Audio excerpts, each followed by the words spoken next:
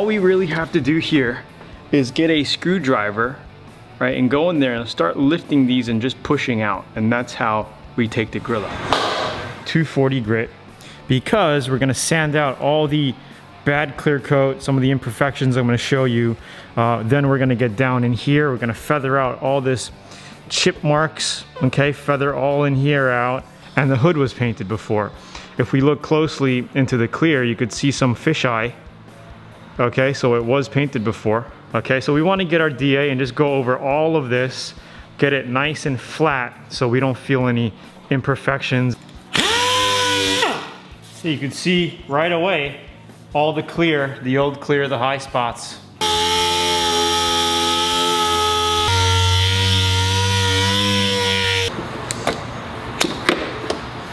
Okay.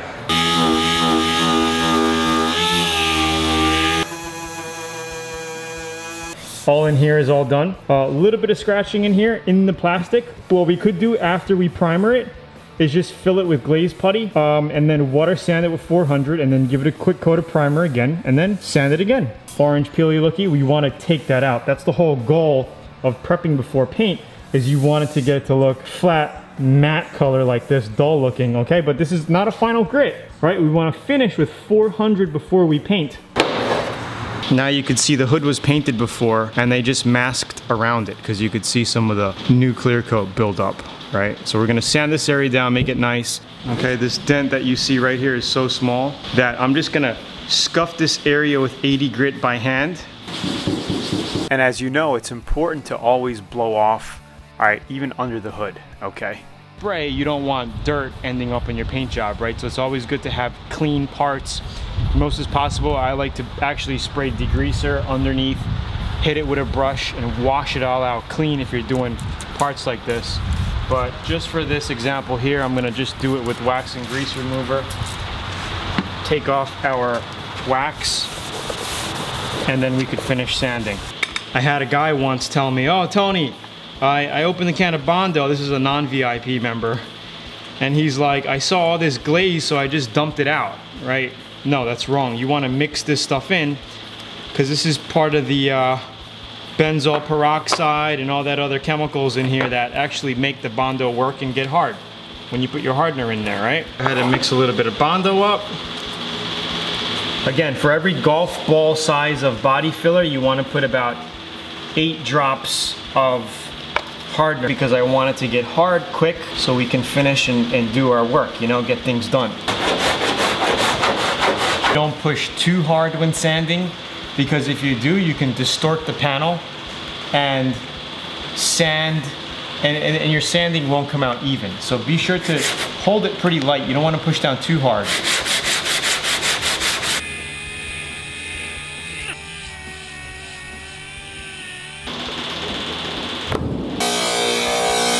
I had to video this. I totally screwed up on the body filler on this piece here, the bumper cover, because I was in a rush, okay? And this is what happens when you don't put enough hardener in your body filler. All right, I didn't put enough. I purposely went on the light side because I wanted time to play so I could lay the body filler on this bumper cover to fill in all the rock chips. I messed up. I didn't put enough hardener in the Bondo, so I had to scrape it all off. You saw what I did. It didn't dry, so it was kind of like a sticky, and it was stuck on here. So I had to scrape it off, and I used a metal putty knife. Okay, you got to use a metal putty knife, and make sure you use a wire brush and clean it every once in a while because it just gets sticky. So that's what I did. It took me about an hour to basically go over all the spots. Okay, scrape it all off, and then put some lacquer thinner on a rag and just wipe off the sticky, or else it's just going to clog up your sandpaper on your disc when you're sanding, and it's just going to be a nightmare. All right, so I'm filming this because you guys are going to run into mistakes every once in a while. Plus you could see that, hey, even someone like me who has tons of experience, tons of years in auto body, right, you goof up once in a while. Okay, and a professional is not somebody who doesn't mistakes, it's someone who knows how to fix the mistakes that he's made.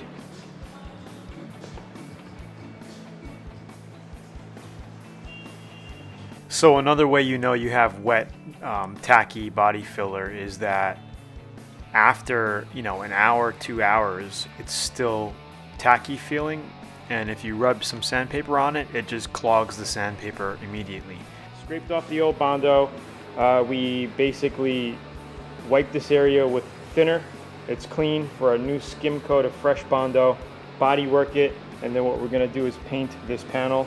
So here's our new skin coat of Bondo really quickly. And after we do that, we're gonna rasp it just to take off the high edges, block sand it, 80 grit, okay?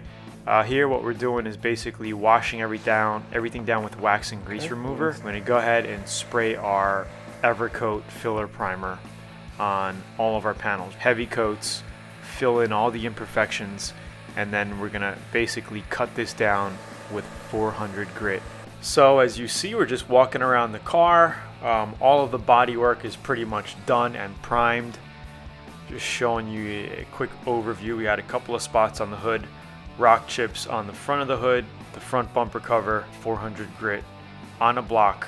That's called the Holy block here. Okay, wet sand. And as I was doing it, I was like, man, this is taking forever. So I decided to just throw some on a DA. You could use 320 to 400 on a DA and just dry sand it down. And that's what I started doing after a while. I was like, this is just too much. I wanted to get it done quicker.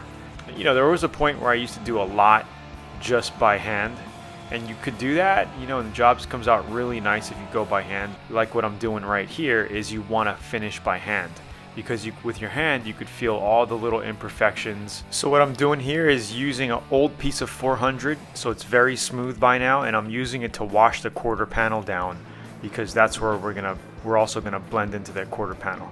Here I'm popping off the rear trunk emblem because we don't want it on there. I was only going to paint that top strip where my left hand is, but I decided to do the whole trunk because there was a couple of imperfections in the trunk as well. So again, I'm using the old 400 grit paper, and I'm being very, very careful that I don't hit the light or the bumper. Feel free to pop out the light, you know, feel free to mask off the bumper cover if you want to. Also very, very important to wash the complete car down before you do any paint job, okay? And blow it off and make sure it's super, super dry. So the next day here is where you see me masking it off. This is not the same day. So I let it dry really good. I called it a day. And then the next day I blew it off really well before I started masking it. And then showtime, okay? And you know, I could have took out that back lens, but I didn't want to. You know, it's all up to you. I just masked it up and shot the quarter panel. Good base coat, about $100 for this quart. Remember, 1 quart will make 2 quarts after mixed with your reducer. All right, so 1-to-1 mixture. So for 1 quart, I would add 1 quart of reducer to make me a ½ gallon. 36 ounces here. 4 cups equals a quart. 8, 16, 24, 32. A cup is 4 ounces, right? Now a cup is 8 ounces. 8, 16, 24, 32. 4 cups in a quart. 4 quarts equal a gallon. Okay, so this is gonna make me a ½ gallon of sprayable material. People say, do you worry about overspray? You know, you don't have to worry about overspray if you're doing base coat, clear coat. It's not that bad. It's not gonna make your tools, and it's not gonna make everything in the shop a different color. But if you're doing enamel, acrylic enamel, a synthetic enamel paint job, single stage, that stuff will turn your floor whatever color you're painting. And again, I said in all my videos, okay, we're just gonna fold it up so it's palm size. One more time, just like this. You could tack between base when it's dry, but never tack between clear coat, all right?